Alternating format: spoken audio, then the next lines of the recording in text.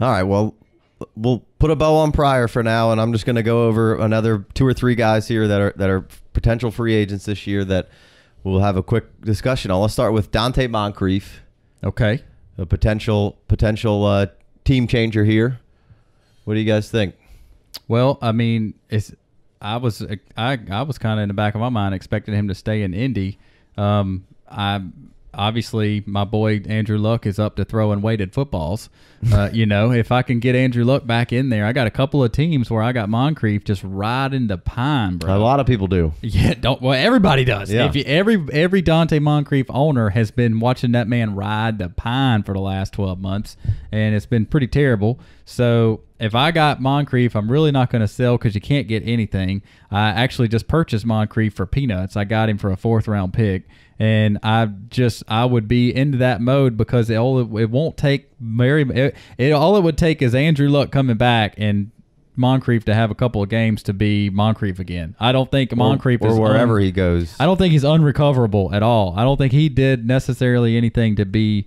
I mean, Jacoby Brissett came in and stabilized the sinking ship last year, but it was Jacoby Brissett who is not a prolific passer and did all he could do, throwing it to Jack Doyle and peppering T.Y. Hilton sometimes. But, it just wasn't, and it was not Moncrief's year, and I would not be selling him for peanuts. I'd be buying him for peanuts. Sure. That's the name of the game. You're trying to find guys who could turn around in value pretty quickly, and like we talked about with some other guys, you've at least seen him. I don't know how well you've seen him play, but you've seen him score touchdowns in the league. Yeah, it's not your. I know Moncrief's not your favorite player. I did pick him up on the team that we share together for the 4th rounder, and you're like, "Why'd you do that?" And I was like, "All right, my bad. I thought you'd be happy. I didn't realize you didn't like him so much." Well, no. Here's the problem with that is that you didn't acknowledge the fact that you were going to pick him up. My thing is I don't have to like a player to see the value in a player. I think it's a great pickup. You just didn't communicate with me that you were picking him up. Yeah, and that's well, I really didn't think the dude was going to I really didn't think he was going to take the trade. So I got to get you. I can't just not give you a hard time about it. It's like a dog. You got to smack the dog and let him know that he did something wrong. Right.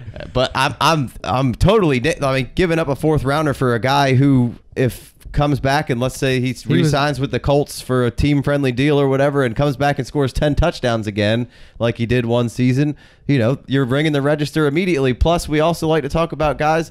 He comes in and has 2 great games in 2018 here, and you could ring the register again. Absolutely. For him, all of the above. Obviously, he's not 23 years old anymore, but he was only 2 years ago where he was a 3rd-round startup pick. So, yeah, what you just said a minute ago was that's the name of the game. And like we talked about with Pryor at 190, and we're talking about Donte Moncrief right here, who's absolutely just bottoms falling out. Warren Buffett told me when nobody else wants Warren Buffett knowledge drops here. He told me, I got a cell phone number. He told me specifically, he said, when nobody else wants it, that's the time to buy it. Well, that's the time you want to go buy. That's the time. That was a little bit of a Jerry Jones mixture there with Warren Buffett. But he told me specifically, he sent me a card, handwritten letter. He said, when nobody else wants it, that's the time to buy it. And nobody wants Moncrief and nobody wants Pryor, so the time to buy it is now, and it can only go up from here.